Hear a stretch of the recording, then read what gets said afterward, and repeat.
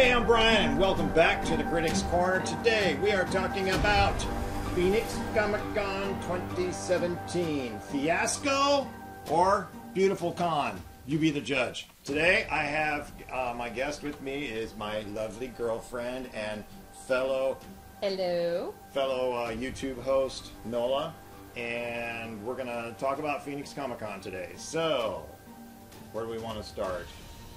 Well, there's so much to talk about. Obviously, you know, there was the thing that's on everybody's conversation, which was the attempted shooting. The guy that walked in with, what was it, 3 handguns, a shotgun, and a bunch of knives and ammo.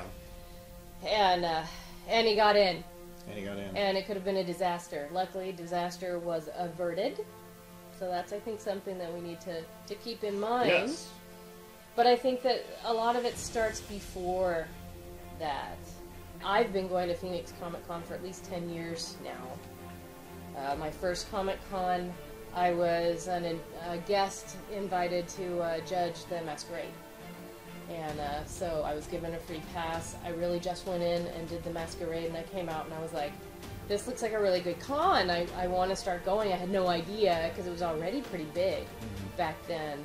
I have noticed that security in the last 5 years, instead of getting tighter, which is what security's doing everywhere else, has actually been getting more lax. It has been getting more lax. In fact, I noticed this Thursday, the first day we were at the convention, that, yeah, it's like you walked in the door, and yeah, there was the guy sitting over there in the corner with the table that said peace bonding, but they weren't, like, making you go over. They were just, like, sitting over there, and you basically went over if you wanted to, and, yeah, you could, like, walk into the convention center and walk all over the place without a badge, really, unless you, like, specifically started heading towards the actual programming rooms or the specific dealer's room.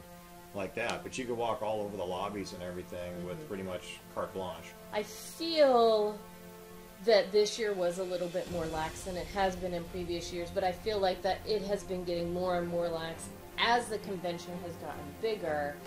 It is harder to go through everybody's bag and go that. But I remember, like, 5 years ago when we first went, they looked through our bags and all of that stuff. Yeah. And everybody that walked in pretty much had to go through that, and that was completely absent this time.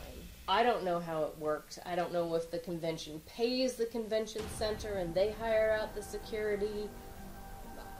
I don't know, but the security has definitely gotten more lax over the years. The thing about the convention that makes it more of a target is you have the big-name actors. Yes. And people, you know, crazy people are attracted to actors because it makes them feel important and special, I guess.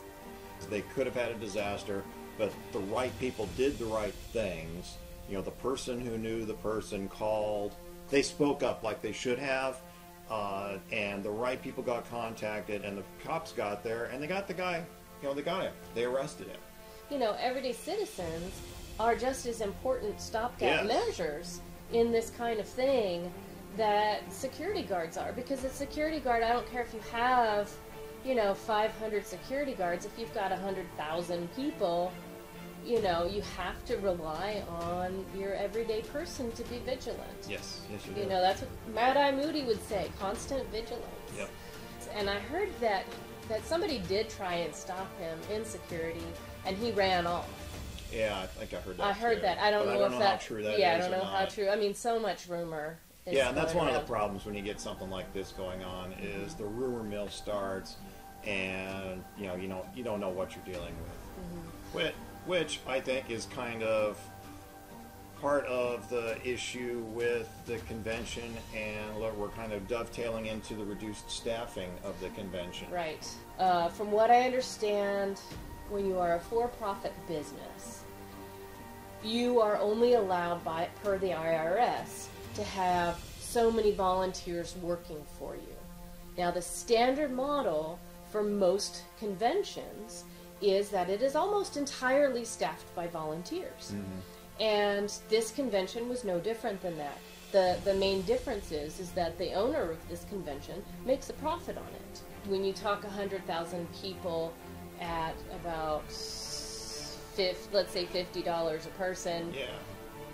you know, I think that If money you're only is being breaking made. even, you're not doing something right. Right. So Yeah. there is money being made here. And making money is fine. Like, I Yeah. have no problem making money. I think that anybody that can build a convention up to the huge success that Phoenix Comicon is a genius. I mean, that's big kudos to that. But I know that there was an issue with staffing, and I think that so the staff was cut almost in half, maybe even more, Yeah. because of it. And there was a big controversy surrounding Yes. that too. So there was already controversy sort of swirling around Phoenix Comic-Con this year. And then this unfortunate event happened with this psycho.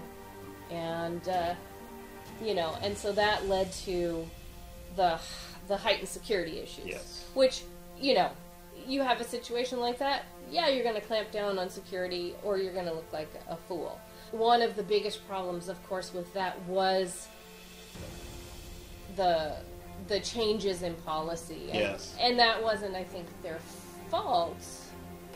I think it was difficult. I did receive the official emails, but the official emails didn't say what was going on. They just said, in light of recent events. And so I didn't know if they were talking about, you know, the terrorist attack in Manchester, or something that happened 6 months ago, or what. And then, you know, after I had to go basically hunting around to find out that someone had been arrested while I was there at the convention, because we were there that Thursday morning. Because at first they said, okay, absolutely no props yeah. whatsoever. Anything that you carry in your hand is a prop. You can't have it. Yeah. And then gradually overnight that seemed to pull back.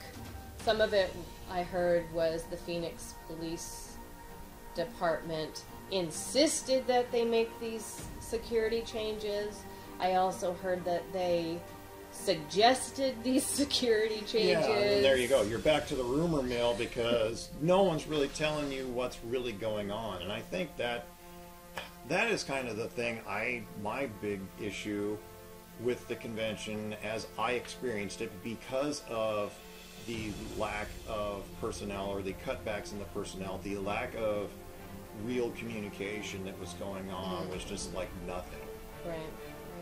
Then they ended up with these huge lines on Friday, Yes. getting into the convention, and there was a lot of mumbling and grumbling about that. I think a lot of people understood that, you know, you want to be safe. Yeah. But on the other hand, it was a lot of, you know, okay, here we have to stand outside in the heat in Arizona in the summer. By the time we got there Friday afternoon, though, we were only in line for about 20 minutes. Yeah, and that's okay. I don't have a Yeah, that problem wasn't with that. even a problem. I think that they did the right thing. I think that scaling back the props ban from every single prop to Gun just props. weapons props Yeah. was a very reasonable change. The biggest problem, I think, that happened after that is once people got into the convention area, Then they stayed, in the convention area. They didn't go back and forth. They didn't go in and out. And like I said, part of the rumor mill was that they had to go through security between buildings, right?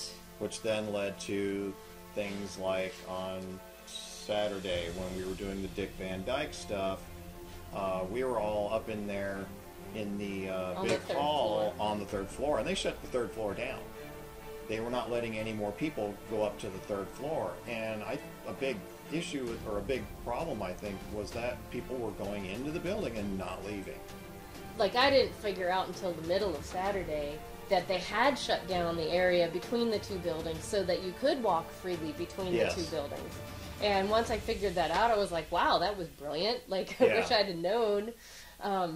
Well, and that's one of the issues with Phoenix Comic-Con and a situation like this, is because it's in two different buildings. Really, three. Three different buildings, yeah. Because three the different Hyatt buildings. had the gaming area. And, you know, nobody's really talked about this, but there wasn't any security going into the Hyatt as far as I know. No. And there was a whole floor of gaming going on. Yeah, anybody, Now, maybe I shouldn't say that, because maybe somebody's going to look at this and go, oh my gosh, now we have to have security going into the hotel. Yeah, but yeah, because nobody I talked to or nobody I heard talking said that there was any security at all at the gaming area. Yeah. Now we did hear about one of the talent who left. Yes. One of the talent apparently left to get lunch, left the building, and then when she came back, she had to go through the long security line. They didn't have a special line for guests. So when she got back, she ended up missing her panel and left. And so that's unfortunate. Yeah, so you got to wonder, is that going to start to show trickle badly back on the convention? Because that's the last thing we need is having, talent going back and saying, oh, I'm not going to Phoenix Comicon ever again because I got treated like crap at the security line. Hollywood is a tiny, tiny place. Oh, yes, and they talk. Oh, they do. Yeah. Everybody in Hollywood talks to each other. And yeah, you don't want to get any kind of thing like that going on.